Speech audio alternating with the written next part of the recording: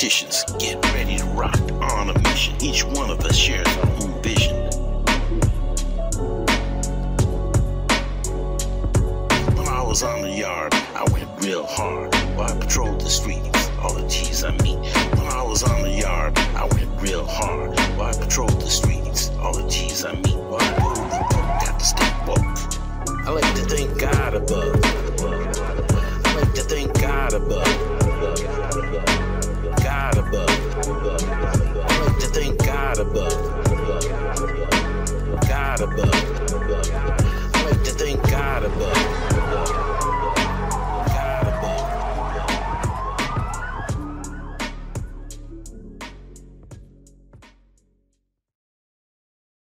Saludos. It's your host, Gabe Morales. In a previous episode, I covered the Mexican Mafia of California. It is important to know that there are many prison gangs that have the same or similar name in their title that have little to no connections. With the Arizona Mexican Mafia, there are some California connections. Let me explain. According to the Arizona Department of Corrections and prison gang experts, the Arizona Mexican Mafia originally started off being called La Familia from 1970 to 1974. This group had no connections to the California Nuestra Familia prison gang. Roy Rodriguez, Avelino Pasi Rodriguez, Fernando Wimpe Nunez, and JB had founded La Familia prison gang before it became the old Mexican Mafia. From 1975 to 1978 in Arizona, there was just one Mexican Mafia, and they copied Califas, the California style. But the official symbol in Arizona for the gang was a bat over two capital M's. This group was later referred to as being the old Mexican Mafia, who feuded with a new group, or new Mexican Mafia, that formed between 1978 and 1984. In secrecy, they started off slow at first and then became very strong. Old Mexican Mafia members chose to remain allied with the California Mexican Mafia. And even many years later, any inmate from California who claimed Sureño was pressured to either choose sides, the new Mexican Mafia faction from Arizona or the California faction. Some of the individuals involved in the early days were guys like Monkey Juarez from Sangra in the San Gabriel Valley and Manuel Chapo Amaro. Other key individuals were guys like Alvin Manny Sanchez from Temple Street, Joseph Chapulín Carvajal from Rancho San Pedro, and Pete Boy Moreno from Barrio Norwalk, who was close to California Mexican Mafia member Güero Shai Shyrock. In fact, in their younger days, Moreno was smoking at a party one day and flicked a cigarette that burned a hole in Güero Shai's khakis. Evidently, the anger was short-lived, as they remained friends even many years later. The old Mexican Mafia co-founders in Arizona were Richard R.J. Jimenez and Frank Morales, no relation to me. George Caballo Flores was also an early member. Another key individual with the old Arizona Mexican Mafia was Jesse J.B., a.k.a. Chuy Bojorquez, who was from Eastside Phoenix and entered the Arizona Department of Corrections in 1972. He ended up stabbing an Officer Ramirez with other inmates in an attempted murder case. On June 22, 1973, JB became involved in a hostile takeover of Arizona DOC and helped kill two officers, corrections officers Buckley and Morey. For this, JB was given a life sentence. In 1982, JB and Rudy Tuba Dominguez killed two corrections officers. JB was alive, last I heard, and was involved in an eternal dispute with this new Mexican Mafia of Arizona. It all started to change when a Mexican Mafia member named David Madrid Fierro was found guilty of first-degree murder. His case revolved around a August 1977 murder when one Victor Corella was given a ride by Ray Montes and his wife Sandra as they attempted to locate some marijuana in the vicinity of 12th Street in Pima. Ray Montes heard his name called from another car, stopped his car, walked over to the other car, and saw that the passenger had called his name was none other than David Fierro, who told Montes that his brother in La M had instructed him to kill Corella. Montes said, "Okay, but told Fierro to do it outside the car because he and his wife did not want to see anything. Then Montes returned to his car. Fierro followed and began talking to Corella when Corella got out of the car. Montes started to drive away when Fierro started shooting Corella. Ballistics showed that Corella was shot once in the chest and 4 times in the head. Montes and his wife Sandra ended up being principal witnesses against Fierro. In his defense, Fierro called old Mexican Mafia leader Jesse Bojorquez as a defense witness. JB denied putting out a hit contract on Corella. He also denied having any knowledge of a Mexican Mafia and denied that the 2 M's tattooed on his arm even stood for the Mexican Mafia. JB, in keeping with an oath of secrecy, as they do in California, denied the existence of La M. He put Fierro on La Lista, marking him as no good for even daring to call JB as a witness. This created some major friction between the old Mexican Mafia and some of the youngsters. Some of the older veteranos backed up JB, and some of the younger ones backed up Fierro's position. Out of this turmoil, Eloy Slow Loma became the recognized leader of the new Mexican Mafia. The split went on for years within the Arizona Department of Corrections. On July 13, 1981, Slow was stabbed by some old Mexican Mafia members. This included co-founder Frank Morales, Rudy Tuba Dominguez, and Alfonso Cisneros. This move on Slow turned out to be a big mistake, and he sought revenge. On May 18, 1987, Rudy Tuba Dominguez was stabbed to death by new Mexican Mafia members Slackjaw Melendez and Crow Rivera as retaliation for Tuba's attack 6 years earlier on Eloy Slow Loma. The Arizona Department of Corrections first ID'd the new Arizona Mexican Mafia tattoos in 1987, just as bloodshed was starting to rise between the two groups. Old Mexican Mafia member Tomas T.J. James was killed. He was stabbed and his head was chopped off by a shovel by new Mexican Mafia members Pablo Essinger, Robert Gray, and Manuel Carrillo. The new Mexican Mafia also killed Sonny Moreno in the Florence South unit, with the assassins being Albert Longo Carrion and Edward Tito Guerrero. New Mexican Mafia members Carlos Earthquake Fresco Alvarado and Mike Chino Garcia killed old MA member Bandido in the Douglas Mojave unit. Old MA member Manuel Indio Bojorquez was stabbed by new Mexican Mafia members, as well as old Mexican Mafia Alonso Pepo Mata, who was stabbed and beat by new MA members Cedric Boxer Smith and Rudolph Troque Ramirez. The new Arizona Mexican Mafia showed that it was the dominant force within the Arizona Department of Corrections, and the gang was validated on September 30th, 1988 at Florence Prison. By 1995, the new Mexican Mafia were considered the most prominent security threat group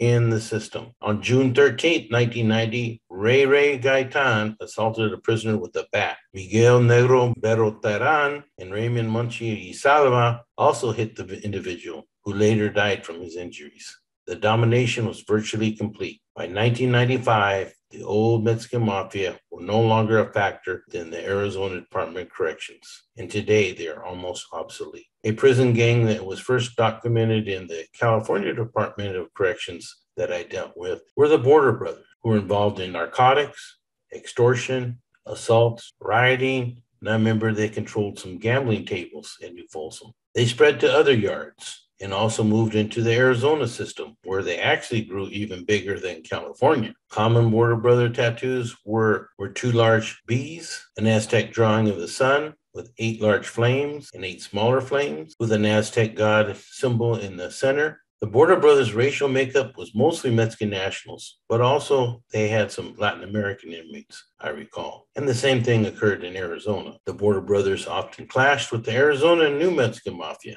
while the California inmate backed the Border Brothers, who they used as pawns. You could read more about this in my book, Prison Gangs in America.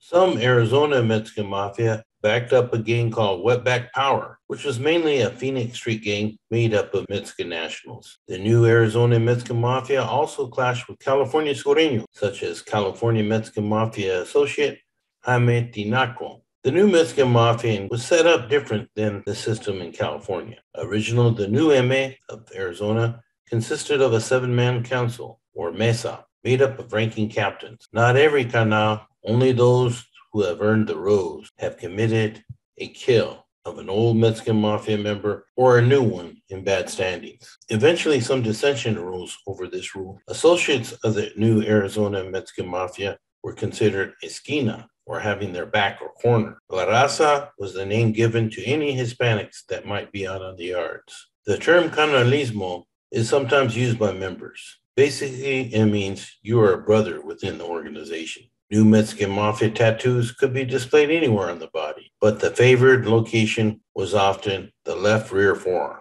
The official logo was 13 flames in both directions with a skull above two crossed M's that ended in crossed swords. They had a blood in, blood out philosophy. Members who were released from prison must stay in contact with members still incarcerated or face repercussions. These individuals were career criminals. They had a lifetime commitment and refused to conform to society's norms. They valued the criminal culture even more than family and friends, or even themselves, or any race or culture. The Mexican Mafia in Arizona had a shaky alliance with the Arizona Aryan Brotherhood and the Hells Angels. They also had close ties to Mexican drug trafficking organizations and cartels. Members were known to conduct home invasions and robberies involving large amounts of narcotics. Members released from prison were expected to be clean and drug-free, but very few were able to do that.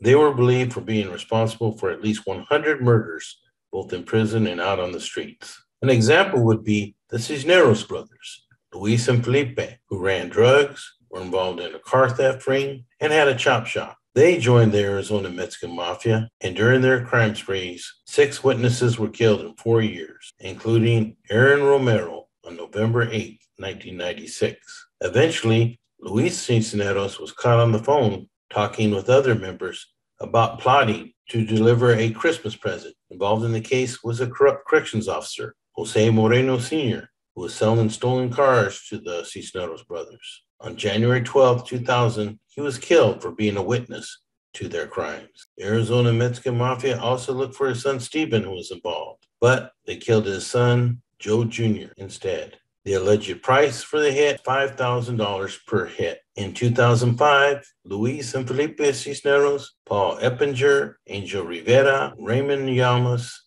and 3 others were found guilty in federal court. Luis Cisneros, Rivera, and Eppinger were later spared the death penalty. In January 2020, Arizona MA associate Leslie Andres was arrested in connection with the murder of ex-member Sean Bartnick, who was killed at a Motel 6 for the prison gang. In January 2017, a jury convicted Arizona Mexican Mafia member Anthony Armenta in participating in the murder of Benito Uriarte from Guadalupe, Arizona, who had been branded a snitch by the gang. In 1998, Arizona Department of Corrections Director Terry Stewart was allegedly the target of a planned hit at the Oaxaca restaurant in Phoenix. It was nearly completed, according to law enforcement, but Phoenix PD came in, so they did not carry out the hit. 3 Arizona Mexican Mafia were arrested, but some Arizona Mexican Mafia dispute that this ever happened. However, in 2017, 3 Arizona MA members, Mauricia Moraga, Santiago Sanchez, and Robert Villalobos, got life in prison for trying to kill Pinal County Sergeant Sergio Antolin in 2016. The gang remained a threat to law enforcement. On August 22, 2020, Arizona MA member Fernando Valenzuela shot at Tucson PD officers who returned fire, hitting him 4 times. Pictured here is Filipino inmate and future Arizona Mexican Mafia member Jassy Chino Conui, who helped kill dropout Garfield Garcia on August 25, 2002. Garfield had beefed with the Arizona Mexican Mafia member named Longo Correon. The FBI Violent Street Gang Task Force taped a meeting between Mexican Mafia members on May 25, 2003 at the Embassy Suites in Phoenix. And on June 3, 2003, they made a major drug bust. During the RICO trial, Johnny Sina Farinas was caught on the phone talking about MA business, so he was put on la lista. He appeared on a TV documentary Gangland episode covering the Arizona Mexican Mafia. There was some past feuding between ranking members who were incarcerated. It turns out that William Big Spider Lopez, Ricardo Buddy Garcia, and Roger Nado Gonzalez were all put on la lista as being no good. The California Mexican Mafia sponsored the Arizona Mexican Mafia, but then the old Mexican Mafia lost out in the war to the new Mexican Mafia of Arizona. But as a result of the RICO cases, many of these new Mexican Mafia members of Arizona were shipped to the Federal Bureau of Prisons, where the California Mexican Mafia was very strong. This put the gang in a predicament. To survive, they had to coexist. They finally made peace in the BOP with Serranos and the California Mexican Mafia about 2005 through 2006. Federal inmate Jesse Chino Hunhui stabbed BOP corrections officer Eric Williams over 200 times on February 25th, 2015, killing him. During the 11-minute assault, Chino even took a break as he got tired stabbing. Then he returned back for more. The alleged reason he gave for committing this horrendous crime was that Seal Williams had disrespected him. But the real reason was he did not want to return to the Arizona Department of Corrections. He was charged for the murder but beat the death penalty and was sent to the ADX in Florence, Colorado, the most secure prison maybe in the world. In September 2020, the U.S. Marshal Service and other law enforcement agencies participated in Operation Snake Eyes, targeting criminals from street gangs and groups like the Mexican Mafia of Arizona. The group continues to exist at the Maricopa County Jail within the Arizona Department of Corrections and the federal BOP and are being closely monitored. Today, there is just one Mexican Mafia of Arizona. You can catch more specific information about the Arizona Mexican Mafia by a former carnal, a dropout named Manuel Cricket Medrano, on the show Prison Chronicles that can be seen on YouTube. I'd like to give thanks to my big brother Tony, the real Pac-Man Moreno, Frank Paco Marcel, who worked at the Maricopa County Jail in Phoenix for many years as the main security threat group investigator, who talked to many Arizona Mexican Mafia members, and who, with Tony, was an advisor for the International Latino Gang Investigators Association since the early days. Brian Perry, who was a CDC prison gang investigator, who I highly respect. My brother Chuck Scoville, rest in peace, who brought us, all pictured here, down for a training when he founded the Arizona Gang Investigators Association at one of their first conferences. And Ken Lucas, who's a security threat group investigator and specialist in the Arizona Mexican Mafia for many years. I'd also like to give a shout out to my carnal, Steve Lucero, who co-wrote a book with me that includes information about the Arizona Mexican Mafia. Thanks also to all others who assisted with this presentation. This is Gabe Morales, signing off for Gangsters, Cops, and Politicians. God above. I like to thank God above. God above. I like to thank God above.